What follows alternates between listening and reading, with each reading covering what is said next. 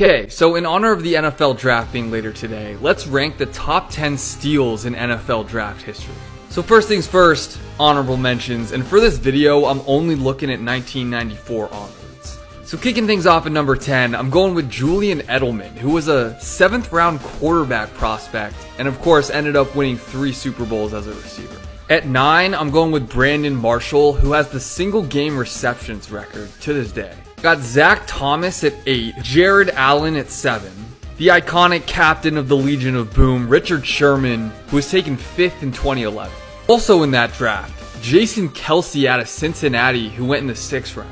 I'm taking Tyreek Hill at 4, and then the top 3 were all 6th round picks. Antonio Brown in 2010, Terrell Davis in 1995, and at number 1, you already know, don't overthink it.